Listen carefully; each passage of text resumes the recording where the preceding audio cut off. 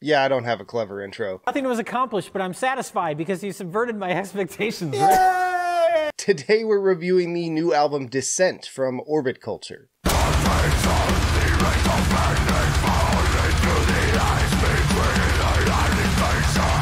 Just hearing this single from the inside was more than enough to get me hyped to listen to this thing. That track is just fucking craterously heavy while also managing to still keep things dynamic and interesting with elements of glitchy electronics, and especially the synth and piano that open it up into some truly epic territory.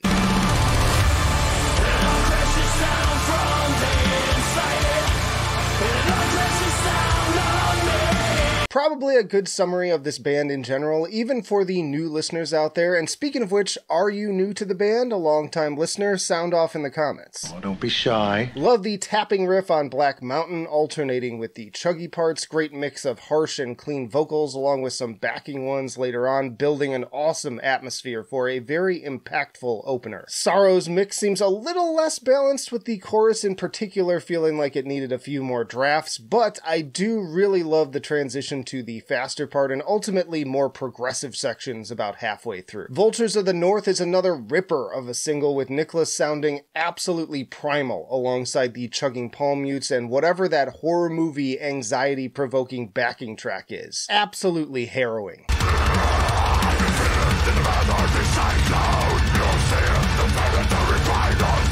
Fuck me. More serious head bob-inducing groove to alienated, sounding almost industrial metal at times. Always nice to hear so many heavy tracks, but with each still having a different texture and approach to its execution. Similar notes for Undercity and Descent. Nicholas is really front and center on these and just a monster, but both also contain some pretty cool surprises the deeper you get into them. Alternatively, the Isle of Fire goes for a more atmospheric approach, even incorporating strings. The vocals get a little yarly on this one, but it comes together in the end with some fantastic riffing too. And then Through Time takes things to especially dramatic heights for an incredibly powerful closer. I feel like this is the reaction that Sleep Token is going for, but it doesn't come off as even 10% as raw and genuine. Is that like a personal attack or something? Turning to my 3 scales, I give Descent a 9 for enjoyability. Thanks to the great pacing and dynamics, I'm fully engaged in this album all the way through, even on a physical level. There are a few moments here and there with some more yarly, half-baked sounding clean vocal moments that take me out of it, but besides that, it's a front-to-back banger. I give it a 9 for musicianship. Again, the songwriting here is fantastic. Lots of fun twists and turns to keep you guessing, but without ever forgetting that it's a hard-hitting metal album in the process. Furthermore, there are plenty of impressive performances here from all members, with again my only point of complaint being just a little bit more care and finesse put into the clean vocals. And I give it an 8 for innovation. Certainly not the most original or unique album I've ever heard, but there are more than enough special touches and risks taken to put it at least above average on this scale. So an 8.7 overall and a B+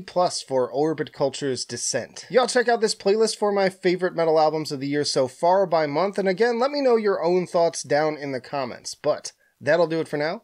Flight of Icarus signing off. I will see you in the trenches.